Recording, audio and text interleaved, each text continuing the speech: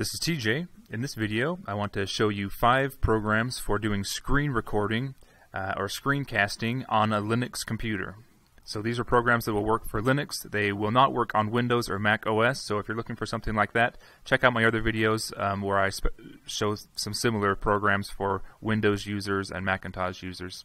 Or you can check out other download links and more information at my website, tjfree.com. But these programs for Linux are Simple Screen Recorder, Kazam, Record My Desktop, Voco Screen, and VLC Media Player. Now VLC Media Player is the one that I'm using right now to record this part of the video. I'm going to go through each one of these and you'll get to see each one of them in action.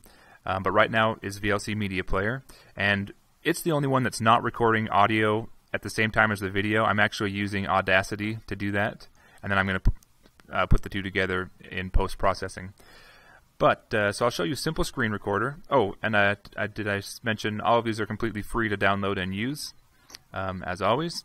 But so this first one, Simple Screen Recorder. I'm going to go ahead and start a video with it. So I'm going to record the entire screen for all of these examples, but you can record just a section of the screen too if you wanted to. I'm also recording audio from a USB microphone. That's the Blue Snowball microphone. And so I'll just go ahead and we'll start here. So now I am recording with a Simple Screen Recorder and VLC Media Player. So I'll open up VLC Media Player and we'll just stop the recording I was doing there. And I'll stop the audio recording I was doing. So now the only thing I'm doing is a recording with Simple Screen Recorder. So this is what Simple Screen Recorder looks like. Let's open up the interface for Kazam. And I would recommend Kazam if you're not sure what to go with. I would say start with Kazam, see what kind of results you get. If the video and audio is out of sync or if it's not working, go to a different one. But I would start with Kazam. It has a very intuitive and easy to use interface.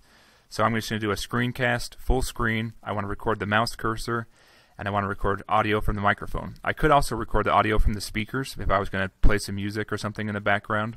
And then I'm going to want to wait 2 seconds before the capture begins so I can get ready. So I'll click Capture, 2, 1. Now I'm recording using Kazam. I'm also still recording using Simple Screen Recorder, so I'm going to open up that one. I'll stop that recording. So now the only recording I have is I'm recording right now with Kazam. And then I'll show you the interface for Record My Desktop.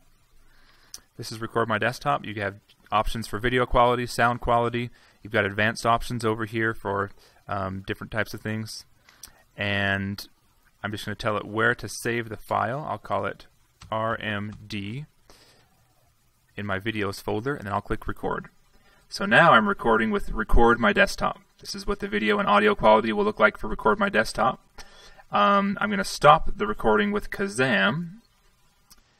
So now Kazam is done, and the cool thing about Kazam, when it finishes, it gives you the option to just send it straight over to a video editor. So I would send it to Kdenlive, and then I can edit the beginning or the end, or if I wanted to add some music or something in the middle, I could do that. But I'm just going to save it for later since I'm going to be putting all of these in an editor anyway. And I'll just call it what it wants me to call it. And so right now we're still recording with Record My Desktop, and then I'll show you Voco Screen. So Voco Screen is pretty cool. It has this option you can do magnification following the mouse cursor. It also has an option for webcam. I haven't played with that yet, but I think it lets you do a webcam like in the corner of your video, like over top of your screencast.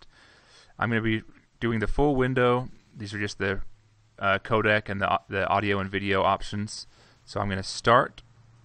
Also, I have 2 seconds. So now I'm recording with Voco Screen. I'm also still recording with Record My Desktop. So I need to open that one up. And I'll go stop. So the thing about Record My Desktop is when it finishes, it has to encode, and it takes kind of a long time. But it makes it a nice small file size for uploading to the internet, like to YouTube. So that's pretty nice. In fact, all of these, Simple Screen Recorder, Kazam, and Record My Desktop, and VLC Player do nice, small, compact file sizes. Voco Screen, which is the one that I'm doing the recording right now, I'm recording the screencast using Voco Screen right now, it has a large file size. It'll be about 5 or sometimes 10 times as large as the rest of these. So just something to keep in mind. But yeah, they're all great options, and then I'll just show you. We started out with VLC Media Player, so I'll just show you how to capture with it. It's not really a screen capture tool. It's a media player. But if you go to Open Capture Device, you can go down to Desktop and you can capture whatever's on the desktop. So I'll set the frames to 15 frames per second. If I click play right now, it'll just play it in the media player, but I want to stream it to a file. So I go to Stream, then I go File, and I tell it where that file is. So if it was going to be here, I'd just say File Test, and then what kind of codecs I want to use, and then I would just click. If I click Stream right now, it will do another video with using VLC Media Player. Well, there you go. There you have it. So we still have Record My Desktop encoding this final video, but you have now seen examples of audio and video using all of these programs. So yeah, download them, check them out for yourself. Like I said, try one. If the video or audio is kind of out of sync, or if you don't like the quality, then try another one. But for Linux, using all of these, you should be able to find something that's going to make you pretty happy. Oh, just one more thing I'm going to show you. I'm using KUbuntu 14.04. I have 4 gigs of RAM and a dual-core older processor. This is like a 6 or 7 year old machine, so nothing too fancy. So you should be able, your laptop or your desktop should be able to keep up with recording. Yeah. Well, thanks for watching this video. You can find download links at tjfree.com. And yeah, like, subscribe, comment, get involved, and check out my other videos.